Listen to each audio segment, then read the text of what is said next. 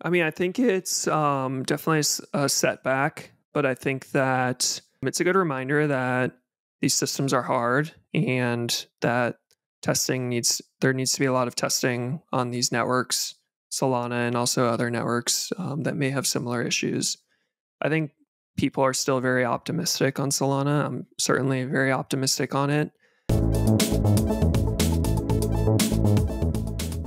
Hi, everyone. Welcome to Unchained, your no-hype resource for all things crypto. I'm your host, Laura Shin, author of The Cryptopians. I started covering crypto 8 years ago, and as a senior editor of Forbes, was the first mainstream media reporter to cover cryptocurrency full-time. This is the February 9th, 2024 episode of Unchained. Polkadot is a leading Layer 0 blockchain with over 2,000 developers, and the Polkadot 2.0 upgrade will be a massive accelerator for the ecosystem. Join the community at polkadot.network/ecosystem/community. With iTrust Capital, you can buy and sell crypto in a tax-advantaged retirement account. Enjoy significant tax advantages, 24/7 access, and the industry's lowest fees. Vaultcraft is your no-code DeFi toolkit for customizing non-custodial automated yield products on any EVM chain.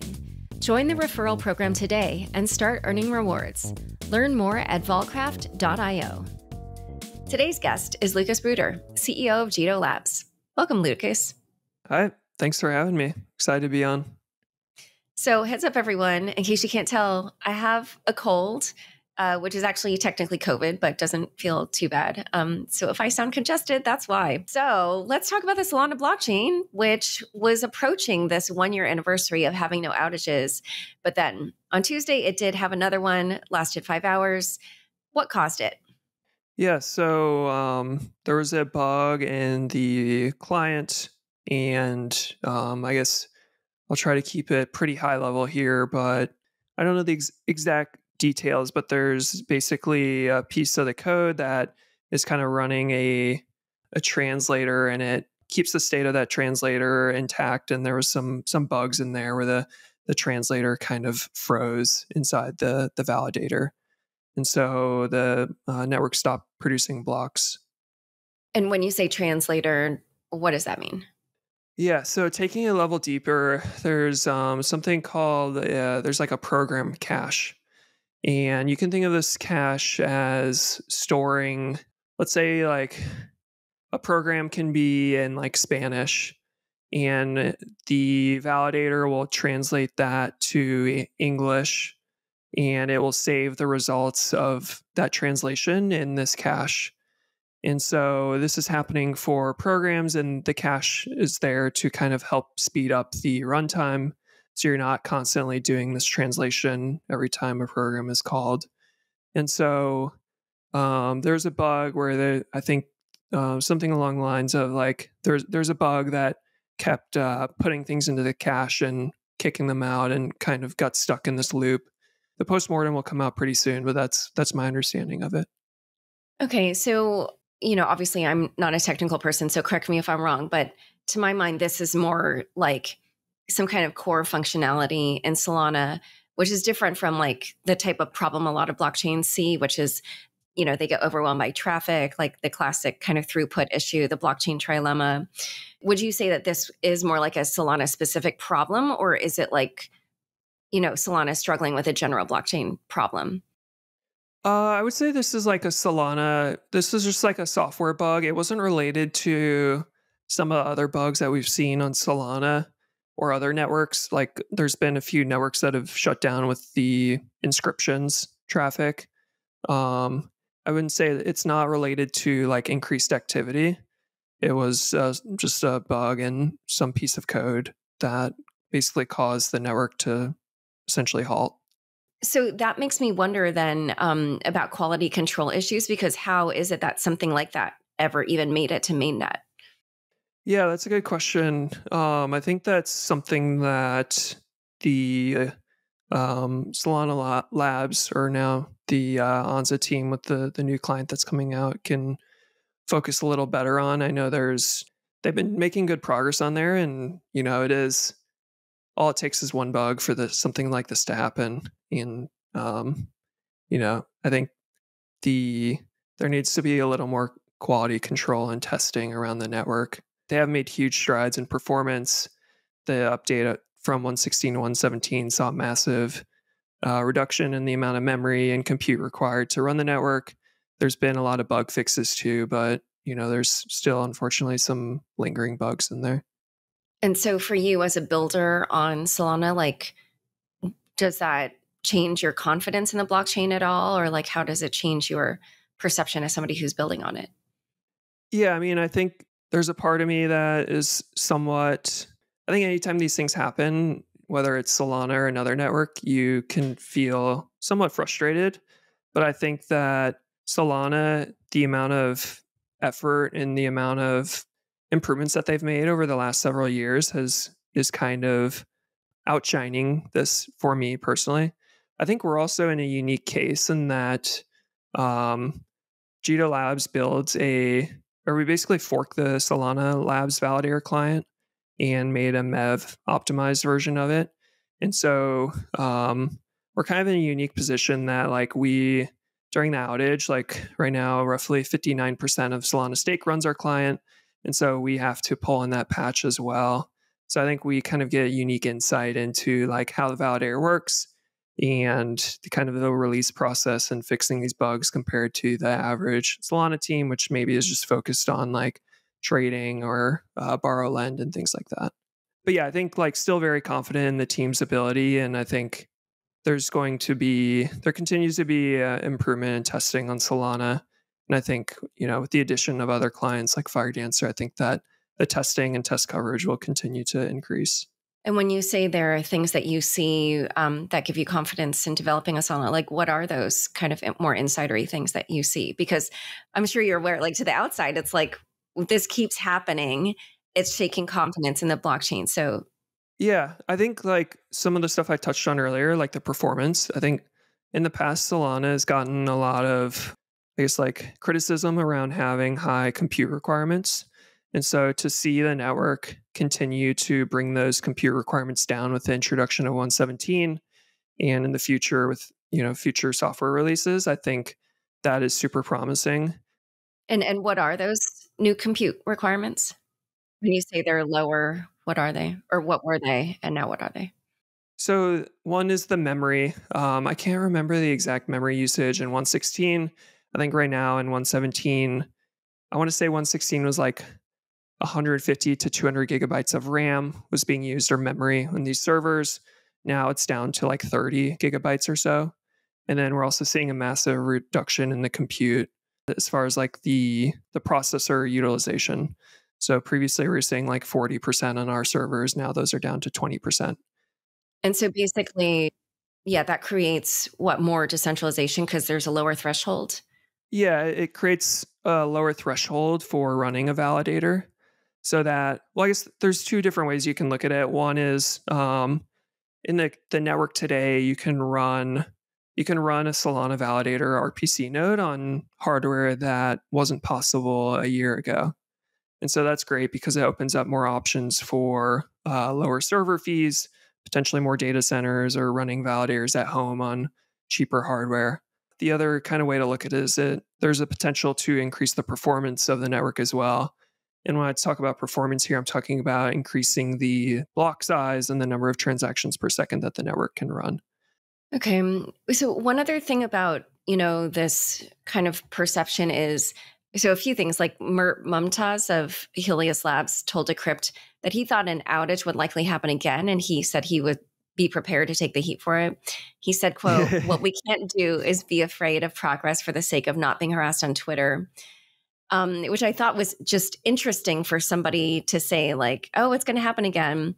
But then the other thing I see is the Solana team talking about how like it prioritizes the security of people's funds over liveness. But then, the truth is like there was a thread on Twitter that talked about how, after the chain came back online, they expected, or would come back online, they expected there would be arbitrage opportunities for bots. They even estimated that there would be about $25 million in MEV that, what you look skeptical. So, Yeah. let me know if that didn't end up being true. But, I just wondered, like, is that accurate when they say they're prioritizing the security of people's funds if it does have a financial cost? Yeah, I mean, I think obviously the situation is not ideal, and I wish that this didn't happen, but I do think that it's better than the network. I do think it's important that users' funds are protected at the actual L1. And in a perfect world, this wouldn't happen. But I think that given the situation, like for better or worse, Solana has gotten very good at these restarts. And I think if you were to look at another network with similar like decentralization characteristics as Solana, where you have, hundreds of validators or thousands of validators, I think the a 5 hour restart's pretty good. Like I don't know how like an Ethereum or these other L1s would handle a similar situation. Yeah. I mean, I think Ethereum hasn't had any downtime. So I'm just trying to think if there's another example, but I pray they don't. so in a moment, we'll talk about the future of Solana and other issues around its tech. But first, a quick word from the sponsors who make this show possible. Polkadot is the original and largest Layer 0 blockchain with over 2,000 plus developers. The anticipated Polkadot 2.0 upgrade will be a massive accelerator for the ecosystem, upgrading the infrastructure with 8 times higher transaction throughput and twice as fast block times, tailored core time for the needs of every protocol, trustless bridges to multiple chains, revised tokenomics with a token burn to reduce inflation, perfect for GameFi and DeFi to build, grow, and scale. Get your Web3 ideas to market fast. Think big, build bigger with Polkadot. Join the community at polkadot.network/ecosystem/community. Did you know you can buy and sell crypto with tax benefits in an individual retirement account? iTrust Capital makes this possible. But what does this mean? When you buy crypto outside an IRA, like on an exchange, you face taxes on gains. But in an IRA, like a Roth IRA, gains can be tax-free. iTrust Capital also has some of the lowest fees in the industry and 24/7 accessibility. Start now and maximize your retirement savings with iTrust Capital. Back to my conversation with Lucas. So one other thing that I saw that seemed to be an interesting point was CoinDesk published an op-ed, and the title was, "Can we all stop pretending that Solana is in beta?" And then the little tagline said, like, you can't target mass adoption. And here they were talking about the Solana Saga phone through storefronts and smartphones while also claiming to be a work in progress when things go wrong. So I wondered what you would say to that criticism. I think the beta tag still applies. I think they get a lot of slack for it, but I think for me as a builder, it's fine. It's just kind of a tag. Okay. But so do you feel that the phone is marketed in that way, or like, do you have one of those phones? I don't. Oh, okay. If you were to kind of talk about the appeal of it to somebody, like, how would you sort of bill, what the promise is, or The promise of the phone. yeah. Yeah, I think it's I think it's like the first actual chance at interrupting the App Store kind of duopoly and making a phone that is targeted towards people that are into crypto and making it making a system that securely stores private keys for people to use. I think that the phone isn't, obviously it's a Solana mobile and it has a Solana branding, but I think it's not just about Solana. I think it's about any other network that requires cryptography and, custody of funds and private key management. I think this is pretty important if you're in the industry, you want people custodying their own funds and you want secure management of private keys. And I think it's a big step towards that. And then earlier you mentioned Firedancer. So let's say that Firedancer had existed this week. Is this the kind of problem that would have also affected anybody using Firedancer? Or, I think back to like the Ethereum DDoS attacks when they kind of were switching between clients. Like, I don't know how this problem compares to, a situation where there would be multiple clients. Like, would it have still happened or not? I don't think this would have happened. No, I think this isn't related to like the network as a whole. it's related to a particular implementation of the client. And so what I mean by that is, the Solana protocol, it uses a standard language to communicate between all these validators on the network, just like Ethereum and other networks do. There's like a gossip network, and it has a protocol for sharing blocks and how transactions are encoded and all of that. And I think that this particular instance was not some like shortcoming in the protocol, but it was more of just a software bug in the implementation of the protocol itself. And so I know the Firedancer team is taking security extremely importantly. It's like, their number one concern. They're rebuilding a lot of stuff from the ground up.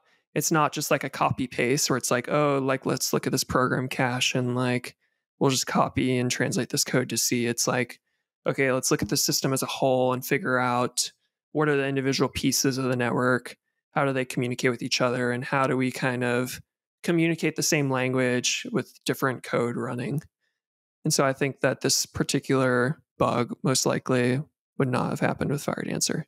That's not to say that Firedancer will be bug free. I'm sure there will be bugs in that as well. But I think that this is something that probably would not have happened in Firedancer. Oh, interesting. Honestly, when hearing you say that makes me worried for Bitcoin. Why is that? Because they also have the one software client, I think, Bitcoin Core. Yeah. Yeah, all software has some form of bugs, and it's just software engineering is really hard. So one other thing that, I just was thinking about in terms of the bigger context is this happened at this moment when Solana sort of seemed to be rising from the ashes of FTX and the whole SPF thing, especially with the trial, over. And it just feels like the whole community has been super energized. You guys had this huge airdrop, actually, I think it was during the trial. But then, I wondered what you thought, like at this moment when it sort of seemed to be on this upswing to have this event, like, how do you think it affects the community? What do you think it means for the future success of Solana if it continues to have this kind of issue?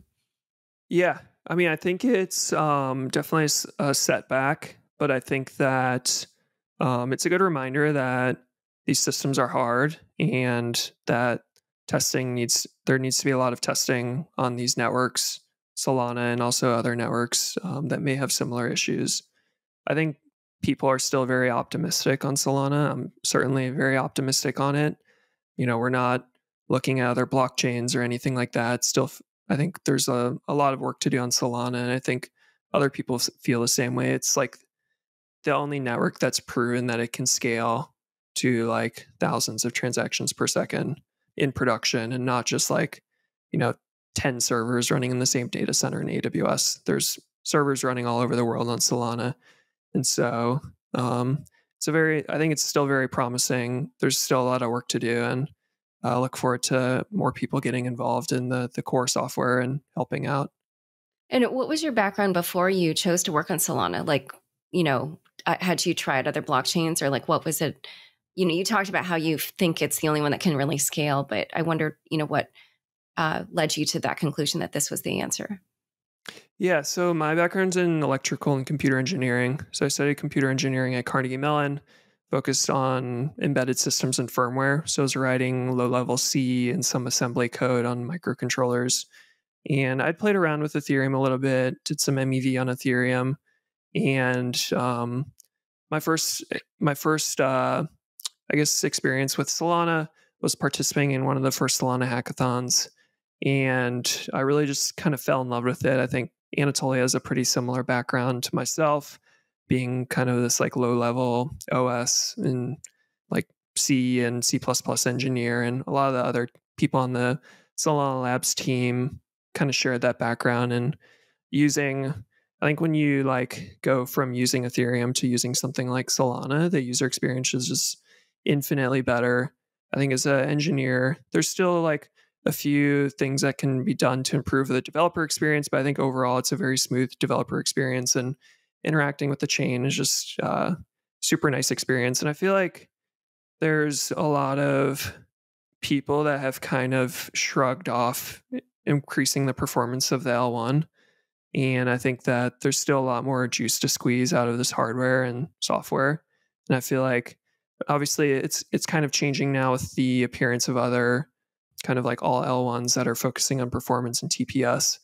But I think at the time Solana was like the clear winner there. And I think it still is the clear winner. I don't think we're seeing any networks that are as decentralized as Solana from a node standpoint, data center standpoint, geographic standpoint, that's doing the performance of Solana.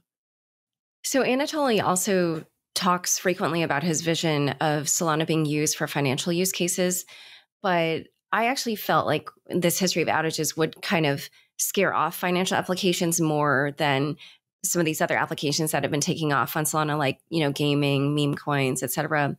So I just wondered, how do you think Solana kind of overcomes the reputational damage to try to appeal more to these financial developers? Yeah. I think a big thing will just be time. I think time in a lot of testing and multiple clients and increased decentralization. I think that like the TVL of like Ethereum took a very long time for it to get to the billions and where it is today. And a lot of that was time. I think Solana will have a similar thing where it's, the more battle tested and the more time elapses, the more people will trust it, especially the more time that elapses without outages. And then I think, having other teams contributing to the core code base will help a lot as well. So you have Anza, you have the Jump Crypto team and Firedancer, you have Jito Labs, Syndica building another validator client, and like all of these kind of validator clients contributing to consensus will help these financial institutions kind of get over that hump. All right. Is there anything else about this news this week or this issue that you would want to mention? Yeah, I mean, I think it was cool to like be a participant in the restart process. I think anyone that's participated in it before can like kind of watch in on what's going on. And, you see hundreds of validators all over the world in Discord communicating on how to restart the network and coming to consensus on how to do that. And I think that's, it's a bummer that it happens, but I think it's cool to see that, there are a lot of participants in this network that are kind of coming together to get the network back up. So it's pretty cool.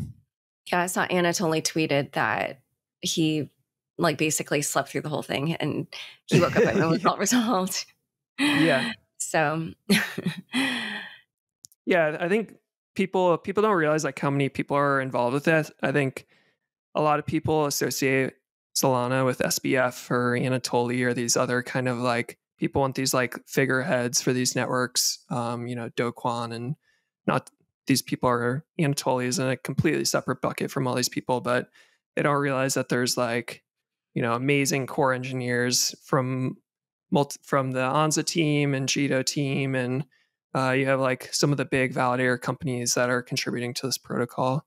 And so I think it's pretty cool to see a lot of those people kind of shine when these things are happening. All right. Well, thanks for giving us an inside look at it all. Yeah. Don't forget, next up is the weekly news recap, today presented by Unchained contributor Megan Christensen. Stick around for This Week in Crypto after this short break. DeFi just got way easier with Volcraft, your no-code toolkit for building, deploying, and monetizing automated yield strategies in a few clicks. Forget spending months of R&D and capital when you can instantly launch your crypto fund with Volcraft on any EVM chain. From wallets and institutional service providers to anon DeFi degens, anyone can use Volcraft to supercharge their crypto. Join Volcraft's referral program, unite with the community, and supercharge your crypto. Details on volcraft.io. Welcome to this week's Crypto Roundup. I'm Megan Christensen from Unchained. FTX, the bankrupt crypto exchange founded by Sam Bankman-Fried, is reportedly seeking bankruptcy court approval to sell its substantial stake in AI startup Anthropic. The stake, valued at approximately $1.4 billion, represents a crucial asset for FTX as it navigates through bankruptcy proceedings. Concurrently, FTX creditors are challenging the bankruptcy repayment plan, arguing for compensation based on current crypto prices rather than November 2022 values. An additional argument is that the digital assets themselves could be returned to creditors rather than a value based on the date of the bankruptcy filing. This leaves for a chance that creditors could be repaid in full for their losses. Simultaneously, Multicoin Capital, a renowned crypto investment firm, is reportedly in discussions to sell its FTX bankruptcy claim, which is estimated to be around $100 million. This development indicates a broader trend within the crypto industry where firms are actively seeking to mitigate risk and liquidate assets in the wake of FTX's downfall. The legal challenges for Terraform Labs have deepened. Hong Cheng-jun, former CFO of the crypto firm, has been extradited from Montenegro to South Korea. This extradition, decided upon by Montenegro's Ministry of Justice, comes after Han completed a 4-month prison sentence for attempting to travel with forged documents. In contrast, Do Kwon, Terraform's former CEO, finds his situation evolving differently.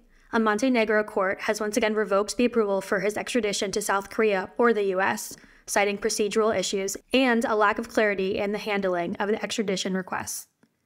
This decision follows a series of appeals and reversals concerning Kwon's extradition, underscoring the ongoing legal contention surrounding his case. In a related development, a former Terraform Labs developer testified against Do Kwon and co-founder Shin Hong-song in a Seoul court. The developer, referred to as, quote, Mr. Lee, end quote, claimed that both Kwon and Shin were aware that they were violating local security laws when promoting the Terra USD stablecoin. While lawyers for Shin and Kwon disputed these claims, the testimony could impact the case by South Korean prosecutors who have accused Terraform Labs of defrauding investors. Bankrupt crypto lender Genesis, part of the digital currency group DCG conglomerate, is reportedly seeking approval to sell its nearly $1.4 billion of shares in Grayscale Bitcoin Trust, GBTC. The proposed sale also includes assets from the Grayscale Ethereum Trust and Grayscale Ethereum Classic Trust. This development follows an intense legal tussle between Genesis and Gemini, a crypto exchange and a bank. Genesis had previously pledged GBTC shares to Gemini under the Gemini Earn program, and Gemini subsequently foreclosed on these shares, citing Genesis for failing to uphold its financial obligations. Who owns the legal rights to these shares remains in dispute. Prometheum, a U.S.-regulated broker-dealer for digital asset securities, has taken a notable step by including the cryptocurrency Ether in its new custodial services. The firm set itself up as a special-purpose broker-dealer and crypto custodian through the Financial Industry Regulatory Authority, indicating its alignment with SEC guidelines for crypto asset securities. In choosing ETH as the initial asset for custody, Prometheum is venturing into a gray area of regulation. The SEC, led by Chair Gary Gensler, has so far not definitively classified ETH as a security, making Prometheum's decision to do so a bold move. Aaron Kaplan, co-CEO of Prometheum, has emphasized their focus on tokens with major market cap and liquidity, with ETH being the first among them. The firm's move to treat ETH as a security could have implications for how digital assets are regulated and classified in the U.S., especially considering the SEC's ongoing ambiguity regarding ETH status. Continuing with the SEC, a new, quote, dealer, end quote, rule has alarm bells ringing within the crypto community.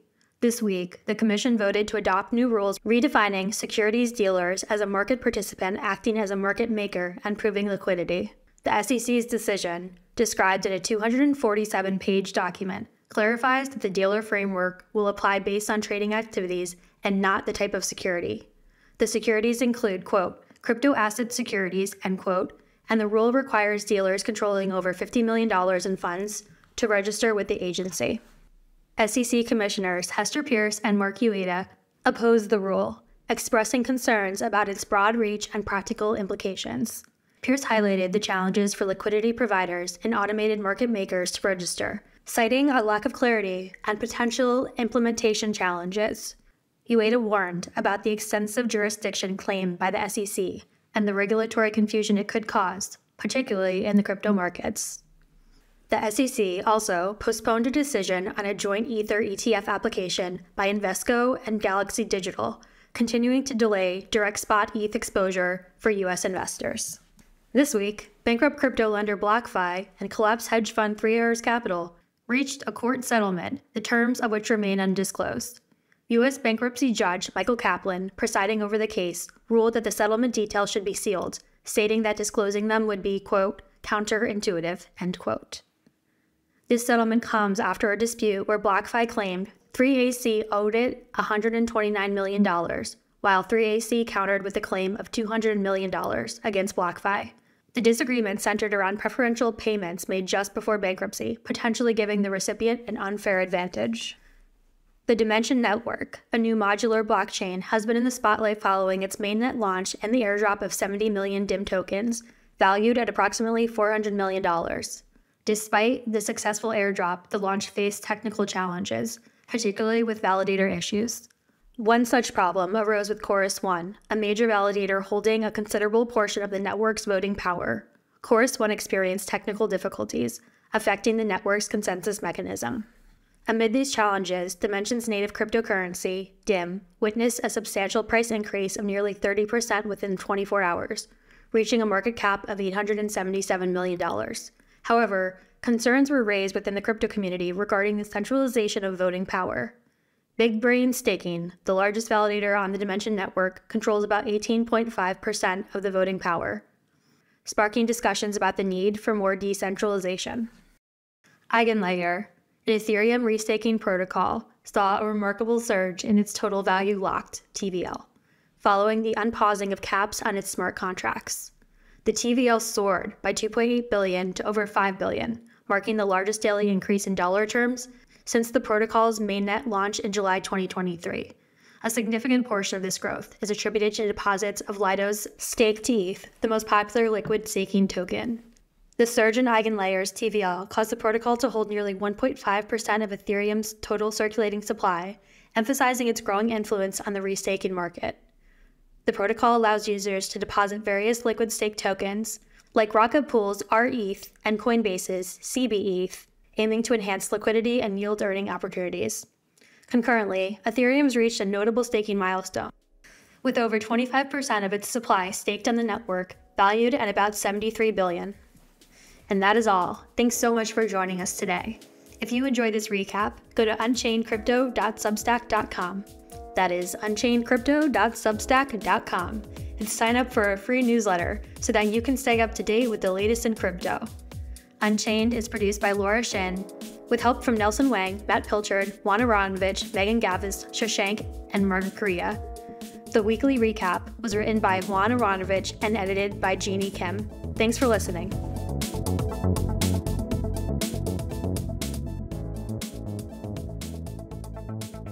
Unchained is now a part of the CoinDesk Podcast Network. For the latest in digital assets, check out Markets Daily, 5 days a week, with host Noel Atchison. Follow the CoinDesk Podcast Network for some of the best shows in crypto.